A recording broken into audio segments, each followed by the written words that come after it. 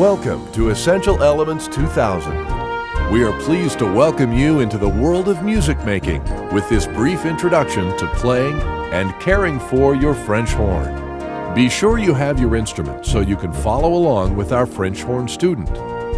Before you know it, you'll be having fun making music. The first step in putting the French horn together is opening the case properly. Place your French horn case on a flat surface, checking that the latches are on the top side. The handle should face toward you. Remember, it is important to place your case on a flat surface.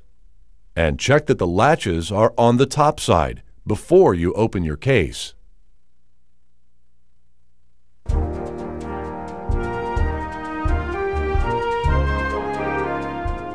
The French horn is easy to assemble. Open the lid of your case and you will see the two sections of your instrument. They are the body of the French horn and the mouthpiece.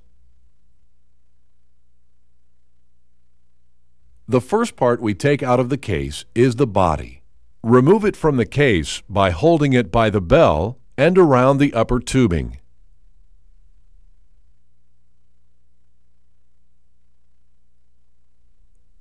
The body of the French horn also includes the mouthpiece receiver,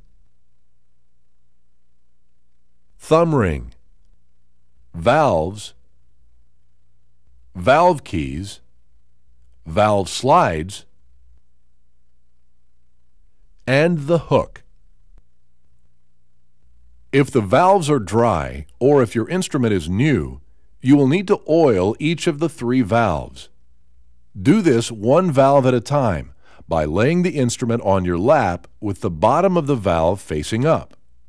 Apply a small amount of special valve oil directly into the round openings on the bottom of the valves.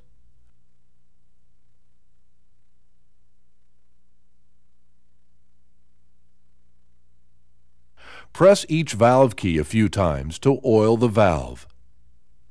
You will also need to regularly check the slides on your instrument. Each of the slides should move easily. Special slide grease is applied in a small amount to each of the slides, and then worked in by gently moving the slide back and forth.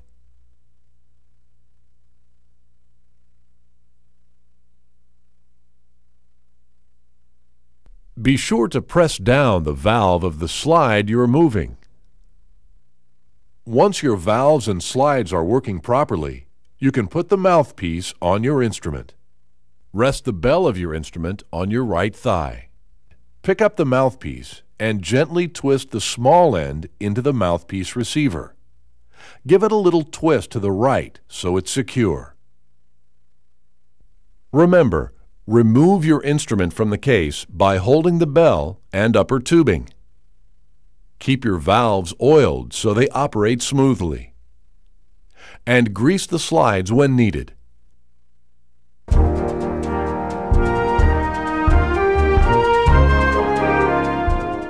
Rest the bell of your French horn on your right leg above the knee. With the instrument supported on your leg, you are ready to learn the proper playing position. Place your left thumb inside the thumb ring or on the B-flat valve key if you have a double horn. Your first three fingers should naturally cross the upper tubing and rest on the three valve keys. Be sure the pad of your fingers touches the roundest part of the keys. Next, cup your right hand slightly. Keep your fingers together and put your thumb against your index finger. The tip of your thumb should be against the middle knuckle of your finger. In this position, place your hand inside the bell. The back of your fingers should touch the far side of the bell, almost as if you were pushing the bell away from your body. When you play your instrument, your spine should be straight and tall, your shoulders back and relaxed, and your feet on the floor. Sit near the front edge of your chair. Your teacher may suggest that you place your right foot beside your chair leg. Your foot placement will affect the position and height of your French horn. The French horn is held so the mouthpiece receiver is angled slightly down and away from the player's lips. The position of the bell determines the angle of the mouthpiece receiver. So adjust your right foot position to raise or lower your instrument. Remember, the bell of your French horn should rest on your right leg, just above the knee. The first 3 fingers of your left hand curve over the upper tubing and rest on the valve keys. Your right hand should be curved and press against the far side of the bell. And the mouthpiece receiver should be angled slightly down and away from your lips.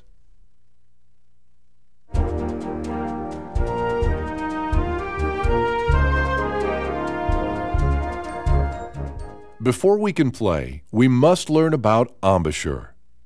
Embouchure is how we form the muscles of our mouth. Brass players produce tones on their instrument by forming their embouchure so they can buzz. The buzz is a fast vibration in the center of your lips. Let's try this first without your instrument. Moisten your lips and bring them together as if saying the letter M. Relax your jaw so that your upper and lower teeth are separated. Form a slightly puckered smile to firm the corners of your mouth. Direct a full airstream through the center of your lips, and you should create a buzzing sound. It looks and sounds like this. Let's try it together. 1, 2, ready, play.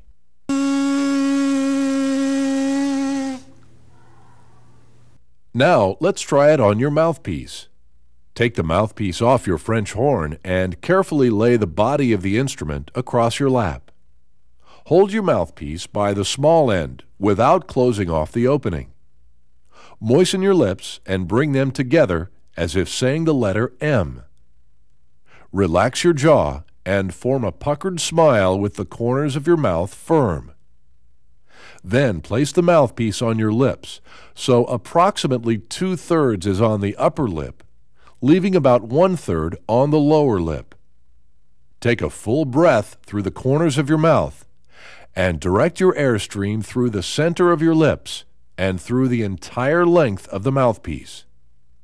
Start your buzz with the syllable ta and buzz through the center of your lips, keeping your airstream steady. It sounds like this.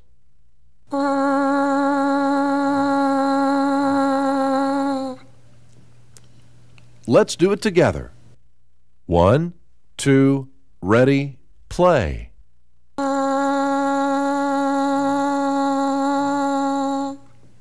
If you don't get any sound, you need to firm up your embouchure. Do this by puckering your smile a little more and blowing out fast-moving air. If you get a very high sound, your embouchure is too tight.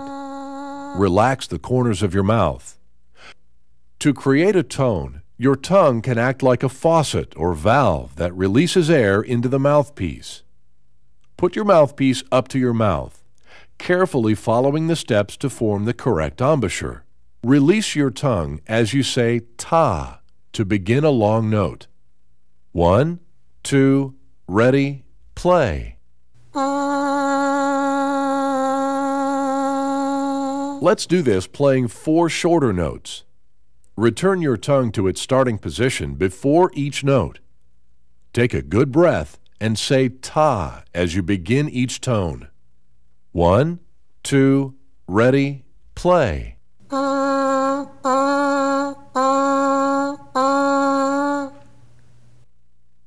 Did your tongue act like a faucet, releasing your airstream? Remember, form your lips as though you are saying the letter M. Keep your jaw relaxed and your upper and lower teeth separated. Firm the corners of your mouth. Place your mouthpiece so that approximately 2/3 of it is on the upper lip and 1/3 is on the lower lip. And use a full airstream as you buzz through the center of your lips.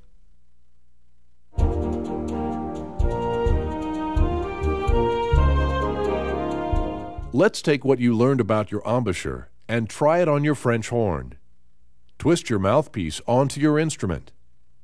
The first note we learn is fingered open. Your fingers should just rest on the valve keys without pressing down. This note is called G. A note played with this fingering can sound as a high note, a middle note, or as a low note. The G is a middle note, so we must be careful not to firm up or relax our embouchure too much.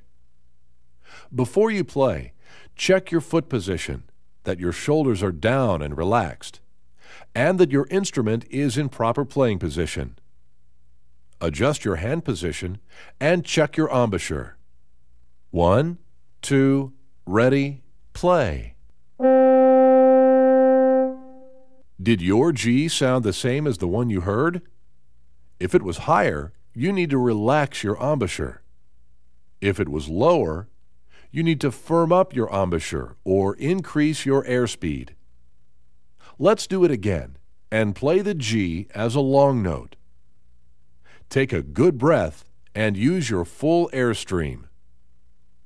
Do not let your shoulders go up as you breathe. Remember to say ta as you drop your tongue. 1, 2, ready, play.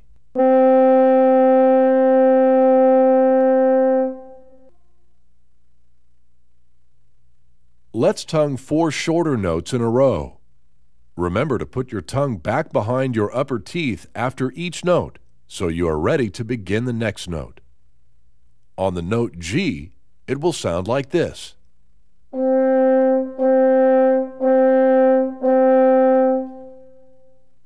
Now it's your turn. Just remember to say ta as you release your tongue to begin each note. 1, 2, ready, play.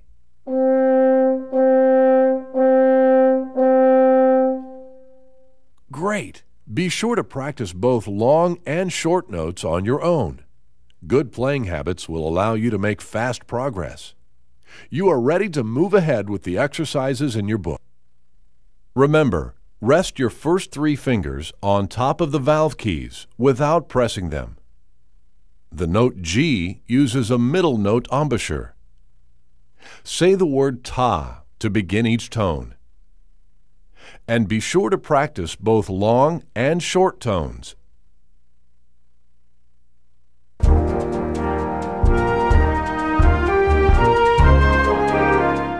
Before you can put your French horn back into its case, it must be disassembled and cleaned. First, remove the mouthpiece by twisting it to the left. Wipe it out to remove any excess moisture. Your mouthpiece should also be washed with warm tap water once a week. Dry it thoroughly before placing it into its slot in your case.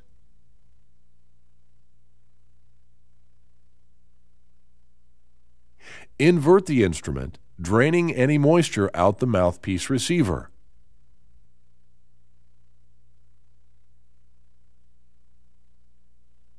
Next, remove the main tuning slide and get rid of any moisture.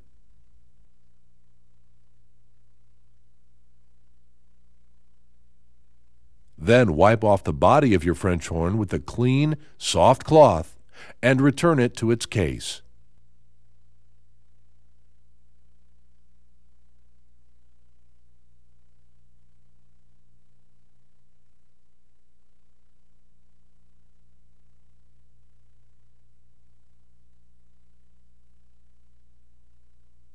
Close and latch the lid of your case.